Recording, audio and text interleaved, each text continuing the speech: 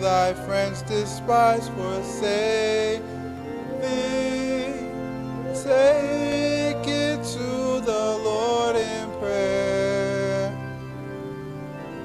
In his arms he'll take and shield thee. Thou wilt find our solace there.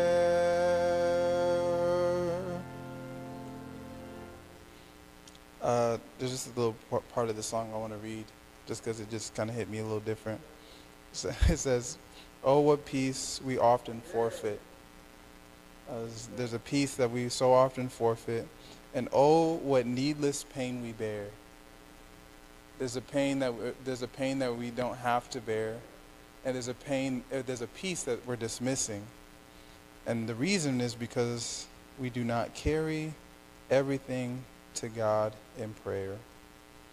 So I just felt like that was just a nice transition as we go into a time of praying. And so I encourage you to keep that just in mind. What pain are you holding on to, and what peace are you refusing not to take? Just keep that in mind as we go into a time of prayer. Again, you can pray with somebody in the room. You can pray with someone next to you. You can pray by yourself. But just take this next couple minutes and pray. And then we'll begin.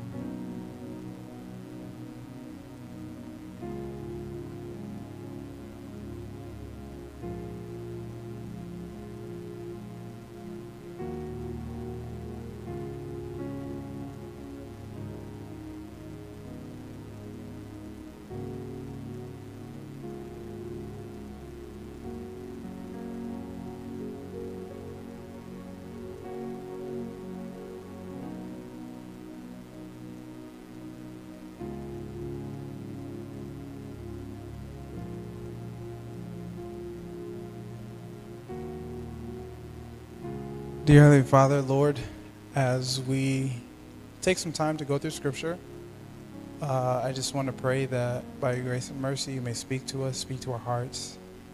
Um, Strengthen us, Father, that we may be able to best represent you to the world, and that on the inside as well, we may experience some peace. Lord God, I just want to thank you so much for your goodness and your mercy.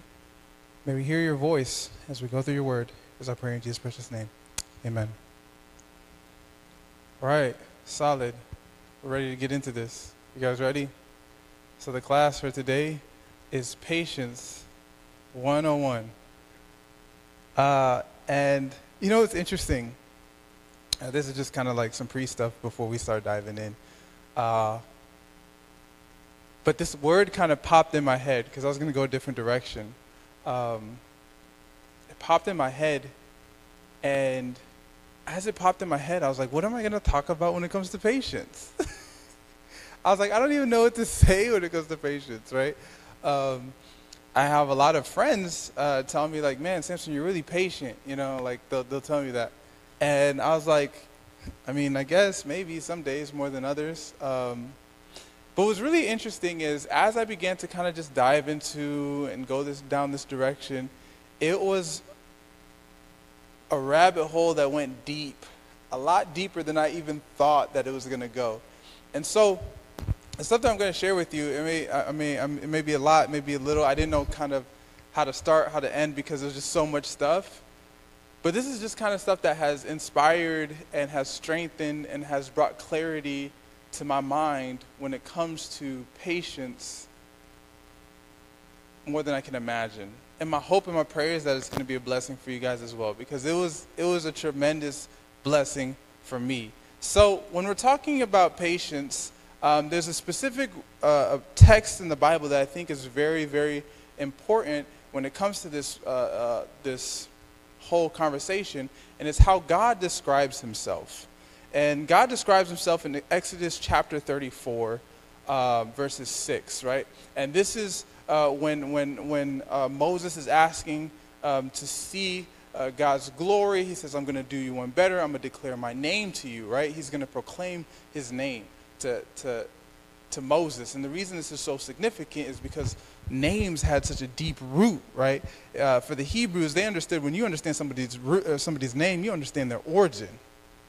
You understand everything about them, right? You understand the situation that they were born into, right? And so when God says, I'm going to proclaim my name to you, this is significant. It's not just something on the low end. This is something that's significant. And this is the way that God describes himself. When he's like, okay, I'm going to think of the way to describe myself, or I'm going to proclaim my name to Moses so he can know who I am. And so he says, and the Lord passed before him and proclaimed, the Lord, God, merciful and gracious, long-suffering and abounding in goodness and truth. And when we look at that word long-suffering, some translations say patience. Some translations say patience, right? And so when you're thinking about the word long-suffering and you're thinking about the word patience, is there a difference? Is there a difference between being long-suffering and being patient? And this is kind of the rabbit hole that I began to go down, right? Like when God says he's patient, or when God says that he's long-suffering, really what is God saying? And then what is he saying when it comes to this whole topic of patience? Because if there's a difference between long-suffering and patience, what is that difference? What does it look like? And why did he choose to say one versus the other? So, in order to understand this, we're going to have to go into some Greek. Amen? That's the only way we're going to be able to do this. We got to go into some Greek. So there is a difference between patience and long-suffering. Now, in the English language, when we use patience, we may stretch that word, right? Just by the use and how we use it and how we want to use it. But there's a clear line between patience and long-suffering when it comes to the Bible. In the Bible, the word for long-suffering is macrothymos. Can y'all say that? Macrothymos. Macrothymos. Macro, and it's two words. Macro means long or distant. All right? So put that picture in your head. Macro means long or distant. Thymos means angry, heat, or passion. So when somebody's macrothymos, that means their anger, their heat, their passion is far. It's distant. It's long, it's over there. Okay, so you got that picture in your head. So it means their anger, their passion, their heat is over there. It's distant. And then when you translate the word in patience, it's hypomeno. So when you look at the word hypo, it means under, and meno means to abide. So it means to abide under. And so when you're thinking of the words hypomeno, it's to abide under, keeping yourself from. And now it might be like, oh wait, that that sounds kind of similar, right? Because you're like macro, thymo, distant anger, keeping yourself under. Isn't that kind of similar? I want to challenge us. When somebody's being patient, that means they're enduring something. Okay? They're enduring something. They're going through something and they're not crying. They're going through something and they're not sweating. They're going through something and they're not complaining. Right? There's this endurance that's happening. But when you're macrothymos, it means anger, passion, heat is far away from you. Think about it this way. Patience deals with situations. Long suffering deals with people. Long suffering deals more with people. People get us fired up. People get us excited. People get us heated, passion, right? But when that passion, that heat is distant, it's far, that means you're long suffering. And so think about it this way, right? When somebody is in the middle of a conversation, right? Someone's in the middle of a conversation and they're like, hey, let's go to McDonald's. And as they're trying to figure out how they're going to get there, one guy says, hey, we should go this way. Another person said we should go that way. And you look and you see that clearly this is the simpler path. Clearly, if we go down this road, it's going to get us there faster. This guy's way is extremely long. And so he has an option. He can either be long-suffering, let the anger, the passion, the heat kind of be on the other side, or he can say like, no, I'm gonna let this thing rise up. I'm gonna explode. I'm gonna make sure I get my point across. Long suffering is willing to go alongside of the individual and put your heat somewhere else and go along with them. Now, and I wrote this out because I felt like I might get this tongue-tied, but a person that is patient can be long-suffering, right? A patient person can also be long-suffering, but just because a person may be long-suffering doesn't mean they're patient. It's like I might be able to endure something with a person, but if I'm going through some situations, I can't handle it. If I'm going through some trials, I can't handle it. But I might be able to endure a person, right? And so and we're going to go through some verses so that you can see it for yourself, because once you start going through some verses, it'll start to make sense. And so I'm going to just shout out these verses so you can get them ready. James chapter 5 verses 9 and 10, Galatians chapter 5 verses 22, Romans chapter 5 verses 4, and 2 Corinthians chapter 6 verses 4. And again, long-suffering versus patience. So starting off in James chapter 5 verses 9 and 10, It says, "Do not grumble against one another, brethren, lest you be condemned. Behold, the judge is standing at the door." This is the verse that is being presented, right? And so when you go to verses 10, it says, "My brethren, take the prophets who spoke in the name of the Lord as an example of the suffering and patience." Which one do you think this is?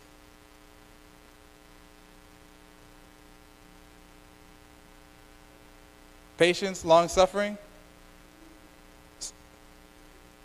50-50, right? So if you go to the previous verse, verses 9, it kind of gives you that little preview of what this one is about. It says, "Don't grumble against one another." All right? So don't grumble against one another. So this is an idea of dealing with other people. So if it's dealing with other people, then when we jump down to verse 10, we know that this is dealing with long suffering. This is dealing with this is dealing with long suffering, right? And the next verse, Galatians chapter 5, verses 22. This is dealing with the fruits of the Spirit, right? So it says, "But the fruits of the Spirit is love, joy, peace, long-suffering, kindness, goodness, faithfulness." So just from reading the fruits of the Spirit, right? Thinking in the context of this is the fruits of the Spirit. What do you think the long-suffering is dealing with? Do you think it's long-suffering or do you think it's patience? You got patience? Any other thoughts? Fruits of the Spirit. What is it dealing with? Right? So when you're thinking fruits of the Spirit, all of these fruits of the Spirit typically deal with other people, right? So fruits of the Spirit typically deal with other people. So as this is dealing with other people, we know that this is talking about long suffering. And so Romans chapter 5, verses 4, and we're probably going to come back to this verse, but Romans chapter 5, verses 4,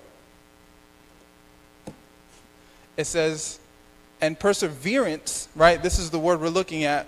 "And perseverance, character, and character, hope." Now, if you know this verse and you know what comes before, you know what comes after, then you know what you might have an idea of which one this is talking about when it says perseverance.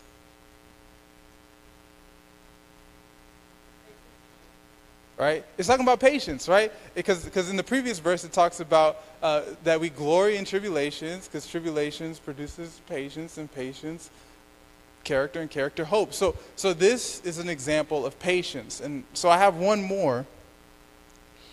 It's in 2 Corinthians chapter 6, verses 4. 2 Corinthians chapter 6, reading in verse 4. And it says, "But in all things we commend ourselves as ministers of God in much patience, in tribulation, in needs, and in distress." So is this talking about long suffering, or is this talking about patience when it mentions patience here? Long suffering? Right? Because it says we commend ourselves as ministers of God in much patience, in tribulations, in needs, in distresses. It's dealing with patience, right? Because this is talking about situations. Tribulations is a situation. Needs, a situation. Distress, a situation. And so after kind of reading these, and maybe you got an idea of it, maybe it wasn't most clearly explained, but what is it that you struggle with? It might be both. It might be patience, right? It might be long suffering. And it's interesting for myself, as I began to chew on this and as I began to just kind of focus in on this, I began to realize it's like, I'm better with patience, you know, like at least for myself. Like when people have examined my life, they're like, "Man, you're so patient, man, you're so this and that." Like if I had to choose between long suffering and patience, which one this person was talking about, every time it's like, it's patience. Like I'm not long suffering as much as I think, right? Like there's moments where I don't let my anger be distant. There's times when I kind of want to hold on to it.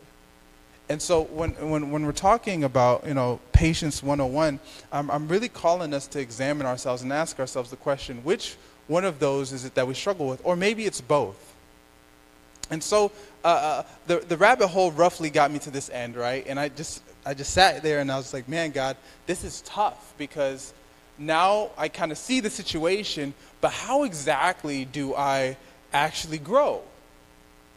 Like if they're different, if they're truly different, then the remedy kind of has to fit each situation, right? Like if patience is more dealing with my situations, right? If it's more dealing with the journey and the process and what I go through, what's the remedy for that? Or if long-suffering is this idea of dealing with people, with individuals, and things making me upset, whether that individual is my spouse, whether that individual is my children, whether that individual is God, right? Like we maybe just this flame bursts with God. How does that get worked out? Because that's the real question, right? We want to grow. We don't just want to know that, we suck. That's not fun. We don't want to just know that like we're horrible individuals and we struggle. No, we want to know what's the answer, God? How are you going to get us from where we are to where you're calling us to be? Because that is the character of God, right? The character of God is this long suffering. And maybe you've experienced in your life where God has been extremely and amazingly patient with you, but today we're going to look and see what the remedy is. And so what we're going to begin with is long suffering. Long suffering. When it comes to dealing with others, how do we grow our patience when it comes to people? Because sometimes, especially when a person says something that is mean or that's rude, sometimes we want to hold on to the anger because we feel like we deserve to, right? Like he just said something that's mean. Why should I not hold on to my anger, right? Or maybe when something doesn't go our way, right? Like it's like, oh man, I should hold on to my anger because like, man, I worked hard for this. Like how come it didn't go the way I thought it would, right? And so we want to hang on to the anger, or maybe somebody did something they're not supposed to do. There are children, our grandchildren, maybe something happened with our parents. And so we just feel like we own the anger, like we're allowed to be angry. But I'm here today to tell us, including myself, like, God is making a call to separate ourselves from it. To separate ourselves from it. And this is not a situation where I'm saying to invalidate anyone's feelings. All right, that's not the direction I'm going. It's not a call to invalidate your feelings. It's a call that God is placing on your heart to move in a direction that's more in his image. Right? And so if you're experiencing anger, it's cool. But we going to go to the Word and see how exactly we can grow from it. Because we don't want to grow in our anger. We want to grow from our anger. Amen? So there's a verse in the Bible that also brings up this patience. And again, we're talking about the patient, the word hypomeno, right? No, we're not talking about patience. We're talking about slow to anger. So the Marcothymos, right? There's another place where this is brought up, Marcothymos, and it's in 1 Corinthians chapter 13. Some of you guys might know where we're going. 1 Corinthians chapter 13, verses 4. 1 Corinthians chapter 13, verses 4. And this is that Marcothymos. Said it like 10, 15 times before I came out here, and I'm still struggling with it. Marcothymos. We're going to get it. So the verse says, love suffers long and is kind. Love does not envy. Love does not parade itself, is not puffed up. And I want to focus in on the very first part, that love suffers long. Some translation says that love is long-suffering. Some say love is patience, right? And so we know that this is talking about Marcothymos. This is talking about a long suffering, right? And this is dealing with specifically people, right? So when it says love is patient, what it's really saying is love is willing to put away its anger. Now, something that helps out is when the Bible says phrases like blank is. That helps us. Anytime you see any phrases in the word that says blank is blank, that helps us to know that there's a deep relationship between the two. Right?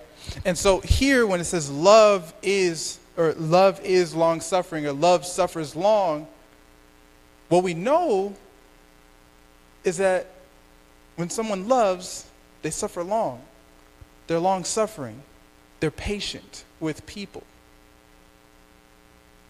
And that helps us because now we can look at, okay, if someone loves, then they're willing to suffer long. They're willing to be long suffering. So now the issue or the thing that we have to focus on isn't the long suffering anymore. Some of y'all might get where we're going with this. You see, I don't know if anybody has been guilty of this, and I'll throw myself in there. But maybe you've ran across some difficult people in your life, and those individuals maybe didn't help when it came to long suffering, right? Maybe sometimes it just piqued your anger, piqued your passion, piqued some of that heat, got a little hot on your head, right? And so what do we do when that happens? We go to God and we pray for patience.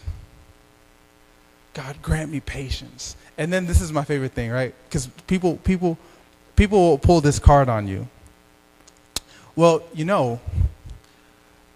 God is going to continue to bring that person into your life because that is the person that's building your patience. Right? And they try to throw that on. They're like, oh, that person's building your patience. They're building your patience. They're building what God's trying to create in you. And again, I'm not trying to dismiss that, but I am at the same time, so forgive me. But I wanted to change the way we look at our prayers in that area. Maybe what we should be praying for, and this is kind of what God was speaking to me, he's saying, Samson, instead of just sitting there saying, God, give me patience, oh man, this person's going to continue to be in my life to build my patience, and I have to endure, and I have to endure. We're talking about the wrong type of patience here. This isn't enduring, right? What we need to focus on isn't the patience. What we need to focus on is the love. Because love is patient. For the sake of this, I'm not trying to have anybody leave here and saying, I can't say patience anymore. I got to say long suffering. No, you can still use patience. I just want us to make sure to know there's a little difference here in long suffering and patient. But instead of praying for that patience, because love is patient, love is long suffering. And so instead of me focusing, I got to do long suffering, and I got to be patient with this individual, God's calling us to not focus on that, but focusing on the love. It's almost like trying to focus on doing the right thing, right? Focus on doing, focus on the law, focus on obedience, focus on all of this. God's like, no. You need to focus on the love. Because as we focus on the love, the long suffering comes naturally. The patience with the people in our lives come naturally. But we're not just going to stop there. Because if we just stop like, okay, you got to focus on the love, what does that actually practically mean? Because that's not helping anyone, right? So what does it actually practically mean to focus on the love? In 1 John chapter 4, verses 19, it's one of my favorite verses. A lot of my sermons kind of like, I feel like it just kind of funnels back to 1 John chapter 4, verses 19. And I think this is because it kind of helps us when it comes to all this. But 1 John chapter 4, verses 19. And this is one of my faves. It says, we love him because he first loved us. The truth of the matter is, we will never be able to love if we do not understand how God has loved us. I'll put it in a different term. We will never be able to muster up the ability to be patient with someone, to be long-suffering towards somebody, if we don't recognize how God has been patient and long-suffering towards us. How many times have we gone to God and asked him for our inheritance, squandered it, and came back and he welcomed us? That is long-suffering. And so I want to encourage us that if, and this is speaking to me because I already kind of put myself on blast, that this is the area that God was like, okay, you might be patient, but you're not long-suffering as you think you are, right? And so what God was kind of speaking to me, and I kind of want to share with you, is if you do struggle with long-suffering, I want to encourage you to spend time truly understanding how God is long-suffering towards you. I'll tell you today, stop praying for patience. You never thought I'd say that. It's all like, oh, shoot, wait, what? Yeah, no, stop praying for patience and start examining how God has been patient with you. Start examining how God has been long-suffering towards you. Read the word and say, God, help me to see your love so that I can love, because love is long-suffering. And when we're willing to take those steps to say, God, show me your love, show me your love. Each day, every time you normally pray for patience, say, God, no, show me the love you have for me. Show me the patience you have towards me. Show me the long suffering that you have towards me. Then when you run into those individuals, all of a sudden it's going to seem like, oh man, I don't know, but it almost seems I have this love inside towards you. So I'm going to be long suffering towards you. I'm going to be patient with you. And so that's dealing on the topic of long suffering. And so I want to encourage us, if that's you, because I put my hand up first, that's me. If that's you, I want to encourage you, again, study how God has loved you. Study how God has been patient with you, how he's been long-suffering with you, how you went this way when he told you to go that way. You were stubborn in this area, in that area, and he still unconditionally chased you and ran after you and brought you home. How he's done that for you, how he's done that for your family, and what he's doing in your life. And that will create in you the love and the long-suffering that you need towards others. So not talking about patience, right? And so this is dealing with the hypomenos. We're going to get it, right? Hypomenos, right? This aspect of abiding under. And so in order for us to understand this, I want to take us to a verse, and this is in Romans chapter 5, verses 1 through 5. We read it earlier, and this is just going to help us get a little bit of our feet set in and understanding how we can grow when it comes to patience. And this is some really cool stuff. So it says, therefore, having been justified by faith, we have peace with God through our Lord Jesus Christ. Amen? Through whom also we have access by faith into this grace in which we stand and rejoice in the hope of glory. And not only that, but we also glory in tribulations, knowing that tribulation produces perseverance, perseverance, character, and character, hope. And I love this next verse. It tells us, now hope does not disappoint, amen? Because the love of God has been poured out in our hearts by the Holy Spirit who was given to us. Now, just from reading this passage, a lot of times, and this was my thinking when I first came to the passage, and I was like, this doesn't really quite make sense. But a lot of times we think tribulation produces patience. From this verse, that's what it said. Tribulations produces patience, and patience, character, and character, hope. And so that's what gives us the ability to endure any situation that we're in. Tribulations. How exciting is that? Right? Like who wants to grow their patience in the room? Tribulation, tribulation, tribulation, tribulation, tribulation. Everybody tribulation, tribulation for everybody, right? Now that doesn't sound good. And some people would say, it's not supposed to sound good. It's like, okay, hold on. We serve a mighty God, amen? And I'm here to tell us that it's not the tribulation. We kind of had it wrong. It's actually the hope. It's actually the hope. And some people would be like, wait a second, the hope's at the end, right? It's not like the hope comes after the character. Like we know, we read the verse just now. Actually, the hope came first in verse 1, if we go back in verse 1. Or verse 2, actually. But it says, therefore, having been justified, you can go back to verse 1.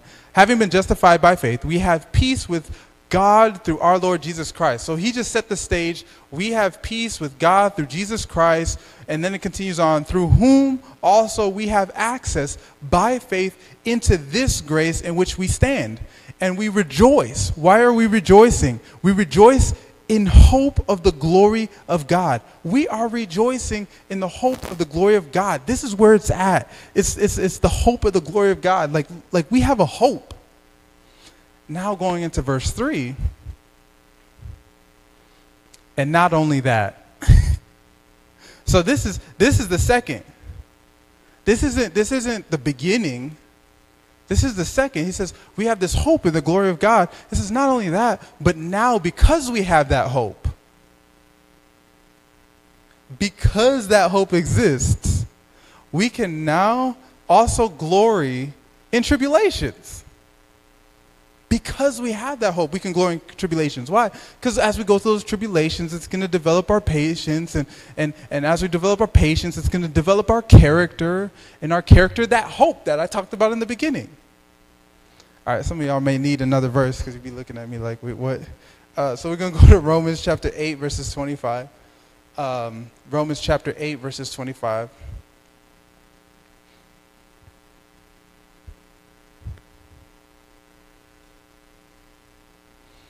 It says, but if we hope for what we do not see, right? Because it's talking about hoping. We got to hope for something that we don't see. It's not about hoping for something that we do see. And that's what it says in verse 24, right? It says like, there's no point in hoping for something that you do see. You see it. Why would you hope for it? There's no point in it. But we, right? But if we hope for what we do not see, we eagerly wait for it with patience. We eagerly wait for it with patience. It's the hope of something that we don't see that gets us to eagerly wait with patience. I mean, you just imagine, right? Like a father coming to a child and saying, "Hey, son, I know that you've been wanting this basketball hoop and this basketball, and I finally raised enough money to get it. And I'm here to tell you that today, after school, we're going to the store to buy it." This kid will eagerly wait all day with patience. He's going to talk to his friends like, "Hey man, my dad about to buy me this basketball hoop and this basketball, and we're going to play. You should come over." He'll endure anything throughout his day. It doesn't matter how tough the math class is. I'm about to play basketball. It don't matter how tough the gym class is. He'll run those miles and just be thinking, I'm about to play the basketball. It don't matter how bad lunch was. He don't care about that. What he cares about is, I'm about to play basketball. And it's something that he cannot see yet. But it's the hope that gets him through whatever he's going through. And I'm here today to tell us that, like, when it comes to patience, if you want patience to endure, hope is what we're after. But there's even a process when it comes to hope, right? Because it's not just, if I was just like, oh, hope, like, that's it, like, right? Just gotta hope, wake up in the morning and just hope for a good day. No, it's a little deeper than that. Because you see, when it comes to hope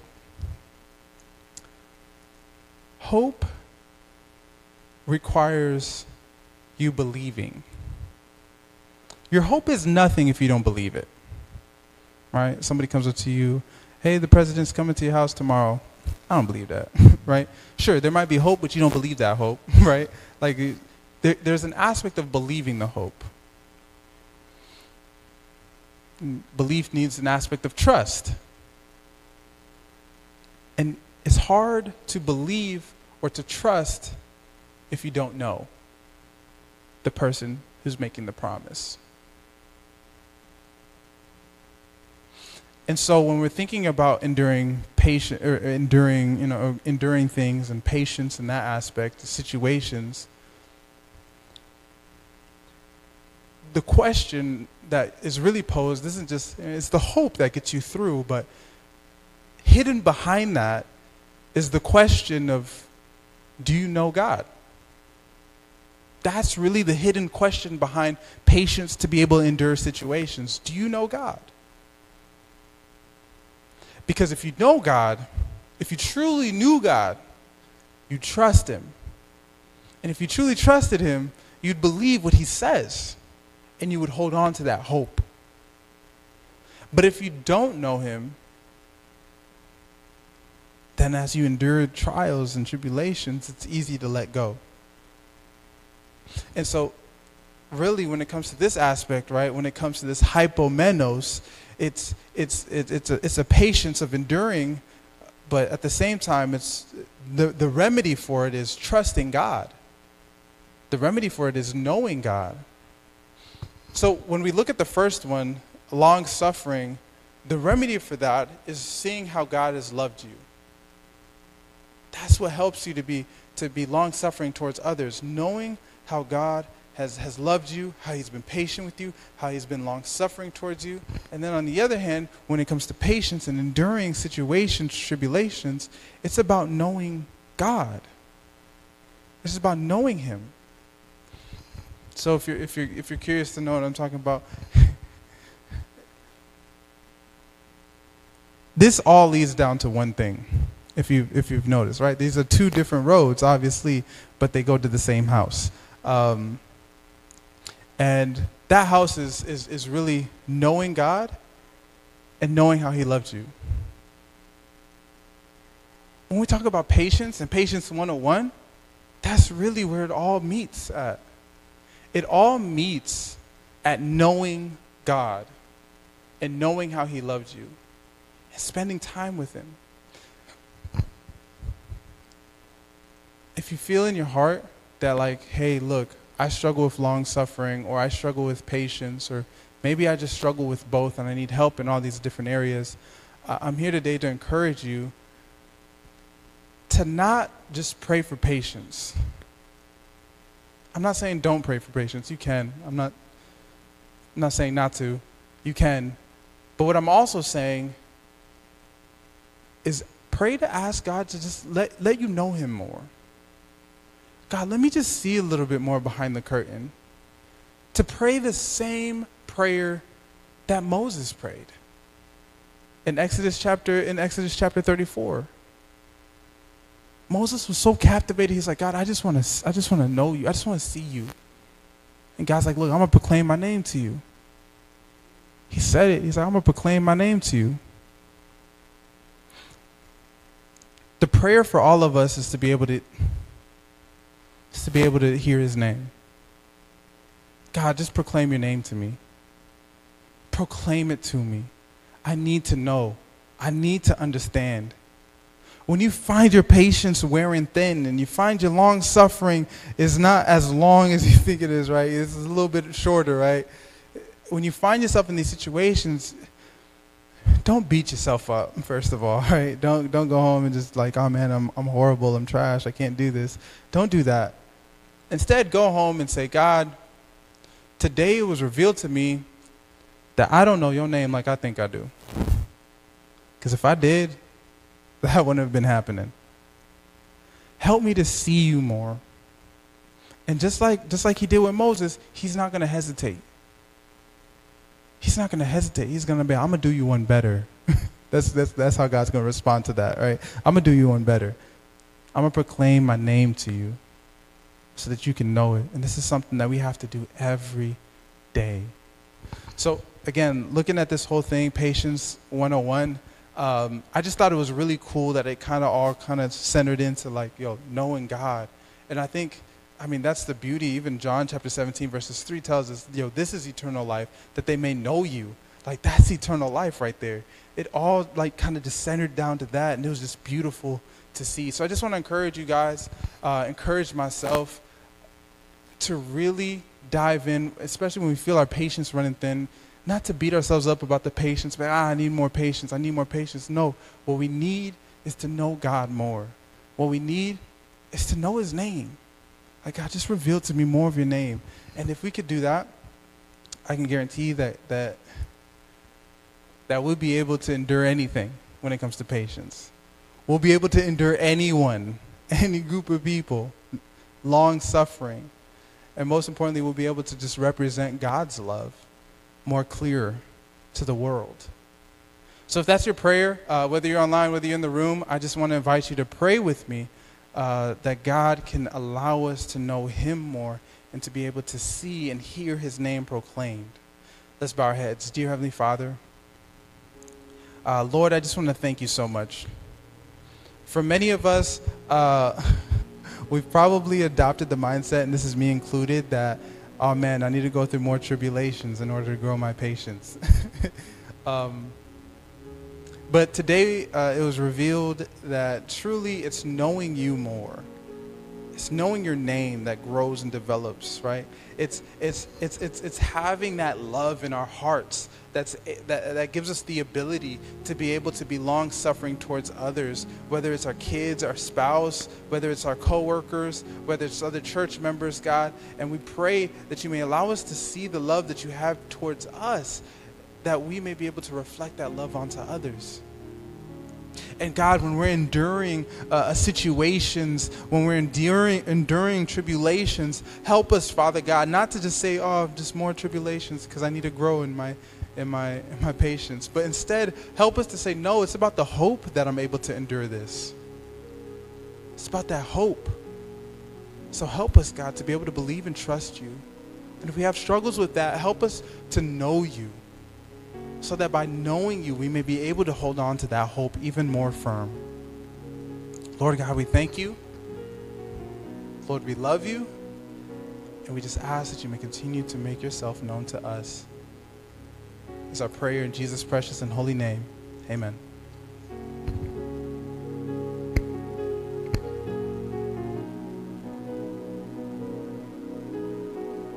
See you.